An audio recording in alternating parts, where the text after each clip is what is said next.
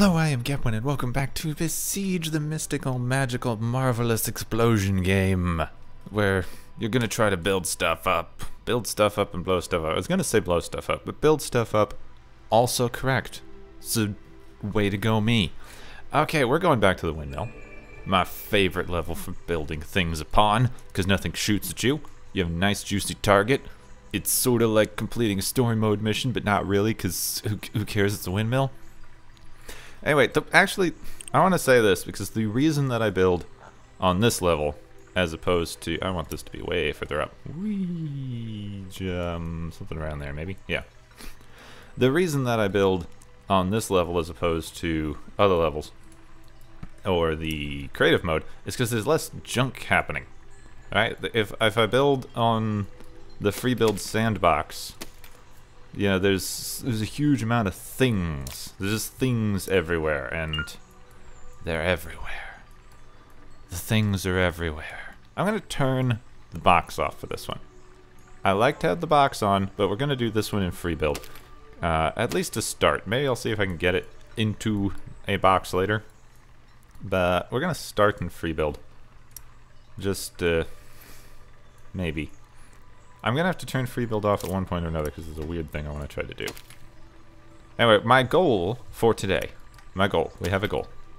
Because that's how I play this game. I don't give a flying fudge thing. Ah, it's hard to curse when you want to keep things PG-13-ish. I know I've dropped the F-bomb a few times in this channel, but it's not on purpose. It's because something weird happened. Anyway, my goal for this bloody thing is to try to build a trebuchet. And not like I built a trebuchet and I don't know what a trebuchet is. There's a catapult kind of trebuchet, but an actual trebuchet with a swingy bit. You know, like a sling. We don't have slings. We don't have like rope thingies that we can make for slings and such. I want to double check something here. Might be too close together. Yeah, I think it is. This is going to require more reinforcing, but there's something I might want to do later, which will require a bigger base, which I'm going to talk about, don't worry. Anyway, I want to build a trebuchet. I'm going to use some chain. We don't have chain, but hinges. I'm going to make a chain out of hinges for the swing bit, and ideally I want it to be reloadable. So I'll have like a spring over here that pulls it down, and some springs over here to go. It's not going to be a counterweight trebuchet. I've tried that. I've tried counterweight trebuchet. We might, if we get the spring to work okay, maybe I will try for counterweight trebuchet. Maybe. I've never gotten one to work. Alright, I've experimented with them a little bit, and none of the techniques I've tried for counterweight trebuchet work particularly well. I know some people in the forums have been able to build them, but I'm not as good as those people, is the long and short of it. Also, I think it's very difficult to do it if you're trying to stay inside the bounding box. So we're going to turn the bounding box off to start the chain off. Because there's sort of a... So you can build the chain out this way and it'll flop down and go blah blah blah blah blah. You know, or you could build it on this side, in which case it's not going to go around fully. So what I want to do is this neat little trick where you can build your chain sort of in a cheaty way. So I'll remove this, just to see. We're going to go up by one block and over by one block. Okay, then over one more to get it about where we want it. Then we're going to go down by a half a block, which is one of those. And then a full wooden block. And you see how this is now lined up by a half? And you put your chain there. Remove these. Then you put your block back and your... Nope, I did that wrong. Yeah, I did that wrong. Then you need... Your hinge is a full block. So you need this and that. And then that's going down sideways. That's not what I want at all. No, what I want is another... I think I need another half block thing here. And we'll figure out how to deal with this in a minute. So yeah, like a half block thingy going like that. That doesn't look terrible. I mean, that's weird, but it's not terrible. It's not going to destroy anything. And then, if I did it right, when we hit play, it should swing, you know, freely, like that, like the chain does. There we go. So we got the chain. If we turn our bounding box back on, we are well within our bounding box. I could have made this longer. But anyway, that's how you get the chains to work going that way. It's a bit of a pain, but I'm surprised I pulled it off, to be honest with you. Now I want to put a gripper grabber on the end here. Yep, the grippy grabber. It's the technical term, obviously. You know, this thing might fall by itself if I'm not using a counterweight. So we'll put some springs on. Springy spring, pulling down, and springy spring, pulling down. And yeah, it falls by itself, then it sits, then when we pull the spring, it goes whoosha and breaks. Of course it does. Let's watch that in slow motion and see why we're snapping in half. Whoosha, whoosh. Of course we're not. But you see that little flicky, that extra little flicky you get? I can never make these things break. Doesn't matter. We need a bomb there that we can grab, and we need something to limit this falling. But see, when you... that's going to be a problem, limiting it falling without limiting this. But when you pull, see that flip? You let go of it right there, and that gives you a lot of extra momentum. That is the advantage of a trebuchet over a catapult. Because catapults, I just learned from another thing I was watching, I forget what, that apparently catapults were not actually used as much as one would think of during the Middle Ages. They were earlier, they were more of a Roman thing. Now this thing was moving up a storm, so we're going to add you know what? You know what? This thing was moving too much. It was bouncing up and down. But that is because... let's still add some struts. But now we've got normal wheels. We've got good old wooden wheels. We've got unpowered wheels. Which obviously were the only types of a wheel available in the Middle Ages. So if we move this up a bit, so we can get some... yeah, I know. Let me get some wheels on. Put you down in a second. Now if we actually get some wheels on this thing, let's see if this works. If we get some wheels on this thing, then... whoa! Yeah, sort of. Almost. Ooh, and it spins. Hey, look at it go. Whee! Aw, it's stuck. Nope. Nope, still going. Still going. Excellent. Excellent. It kind of works. See how it moves back and forth like that? Yeah, it moves back and forth like that. So what we have actually created, since we have the springs here, and not a swing weight counterweight system, we've now created a fixed weight trebuchet. Now there were two major kinds of trebuchet. There was the fixed weight trebuchet and the swing weight trebuchet. Now the swing weight trebuchet became more common partially because it worked slightly more efficiently and it was mildly safer to use, though safe is a very, very relative term when you're talking about these things. But it was slightly safer for the people operating it, as well as working more efficiently. But the basic idea is, it's very hard to demonstrate without an animation or something, but I'll try to figure out how to talk about it. So you saw, when we fire this thing, let's play, and then that sticks. Then we have to fire, I'll have to fire and let go at the same time, which I wouldn't normally. But so we fire this thing, right? And it, see how the wheels move it back and then forward again. Now that creates a weird complicated arc pattern in how the weight is actually being drawn down and gives it more fall speed. I don't think that actually happens when you have the springs, but if in this case it's absorbing some of the shock. It would, so the wheels are keeping it from rocking quite as much, which is incredibly dangerous. The wheels let it go forward and backward instead of rocking on its base. And that also imparted slightly more power just in the way that the thing was working on its own. Now, I need to put up a thing here so that we can get a bomb. Well, crud. Cruddity crud crud. This thing is an even number of blocks long. I wasn't counting on that, but let's get a bomb in here anyway. We'll see if this works. I want a bomb intersection. Of course there is. Of course there's an intersection. Stupid, stupid, stupid thing. We need a half-block building system if it's going to actually work out like this. Anyway, that shouldn't be attached, but it doesn't grab it. Anyway, as I was saying, stop that. We'll put that there. We'll get this rid of this. We'll put in the bomb. Bomb. And we should be able to put back in this thing. No? Really?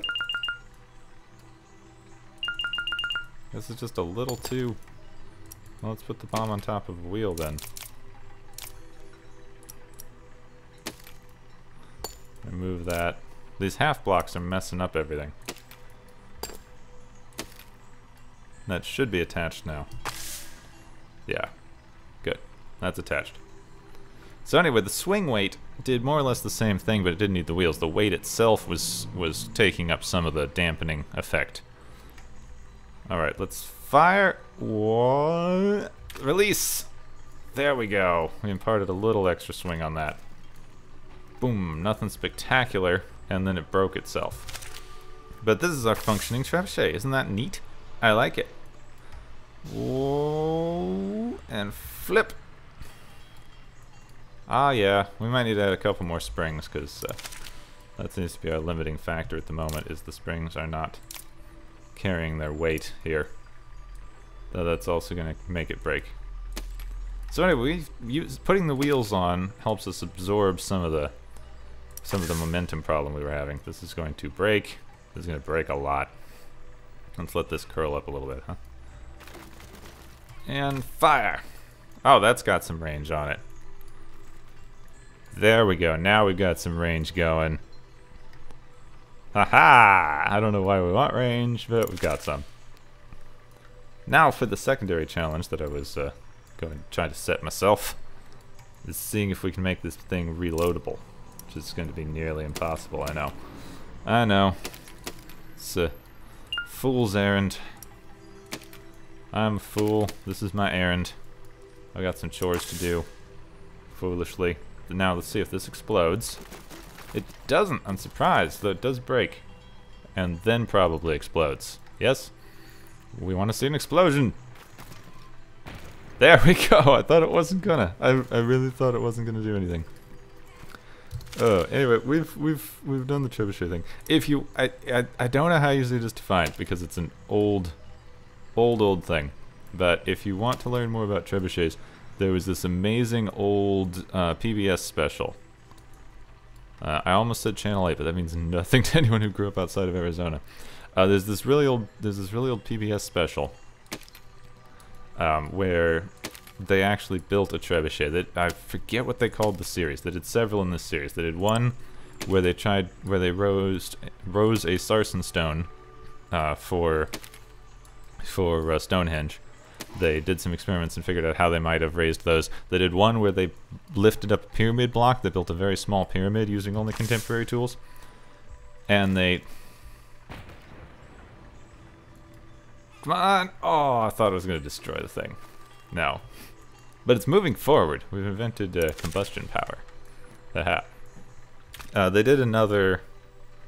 Yeah, what did they do? They did another one where they built a very small pyramid. They had one with an obelisk, which was very similar to the sarsen stone, so I didn't see the point of that exactly. I guess I should attach to the actual swing weight portion here. So sometimes I like to... Let's get rid of this. But they also had... What intersection? Is it too high? It's too tall, isn't it? Okay, so I can't do that, but we'll attach to the swing weight anyway. But the one that I was talking about is they built a medieval trebuchet, and they built most of it with contemporary tools. I think they were running on a bit of a deadline because it's a TV show, but I think they sped up a little bit of the construction with power tools near the end. But they did a lot of explaining how trebuchets work. It was an amazing series. Boom! Yes. So much yes.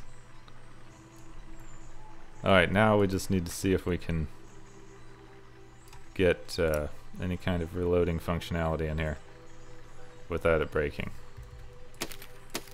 Let's build a little box for our bombs, a little bomb box, which is not going to work because the bombs are not going to like being in there. Yeah. Not going to work at all. Oops. Undo. Undo. Whatever I did. Anyway, amazing Trebuchet series you should look at. I was pretty obsessed with Trebuchets as a kid. They're really cool. They are just some of the coolest things. Alright, let's get a hinge over here. Good, and I want to... this angle might be too extreme. Well, if I have the hinge like that, does that actually add any incline? No, pretty much not. It does not. It really doesn't. So I don't know how to actually add any incline to what I'm trying to do here. So let's put in a few bombs. So the bomb can be off-center a little bit. And we'll put in a few bombs for testing purposes. You gotta test your whales. Not gonna work if you don't test your dolphins, not whales. I know the difference. Shut up. There, and there. Good. Now this is going to explode when we fire this. See? Like, whoop. Oh, it didn't. What do you know? Huh. And the motion... Oop, broke.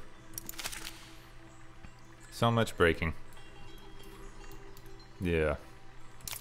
Now I had some success with having a couple of springs on a reloading ballista that I made. And these didn't do anything. I had them set to something, to a key I never used. But they basically just pulled the thing back to its original position. Whoop. And come on, grab a bomb. Grab a bomb. Not that bomb. Not that bomb. Oh well. Whoop. Wait, we got 2 shots. That's 2. Oh! Oh, but 2. But we got 2. 2 is good. Let's see if we can get any more. Let's see if we can improve this even slightly. So first off, this is dangerous. These are going to slip off the end here. That is a definite hazard that you don't want to have with your bombs, is them falling off the front of your trebuchet. Definitely not what you want. So we're going to add a little bit of a stopper here. And I think we might actually add a piston, and I can't remember if you can set it. Whoa! Okay. Somebody doesn't like that.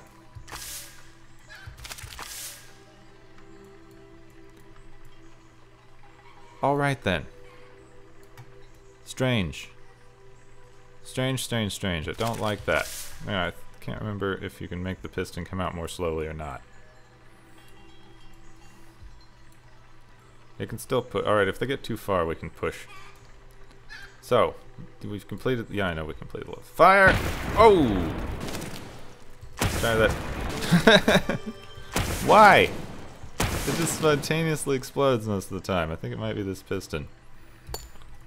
Let's get rid of that. There, that might have fixed. Yeah, no spontaneous explosion. Alright. Fire, V. Then it should come back. Come back. Oh. Oh, that's an interesting way to do it. Come on, swing back around. Please. No. Oh, okay, I fired too far. We might need to put some kind of limiter on this to keep it from overstretching. Okay, explosion. Fire.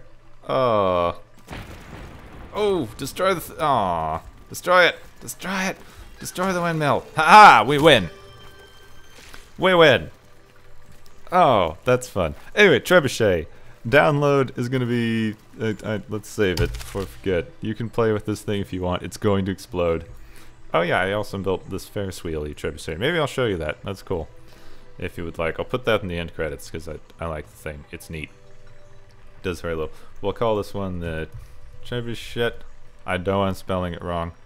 Trebuchet wheels. There's an H in wheels, I think. Pretty sure there's an H in there somewhere. You know, it's just one of those letters. Why is this image not show? Okay, I need to load this and see, because the image on this is not showing. Alright, it's just not showing the parts. It wasn't showing any of these, and I wondered if the whole thing was going to just catch fire and blow up when I loaded it. Alright, let's load this thing, and I can show it to you. It obviously doesn't fit in the bounding box. And, I think it fires this way? Yeah, it fires that way.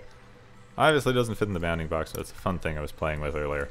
It does fire pretty far, so let's see if we can maybe aim it at this windmill.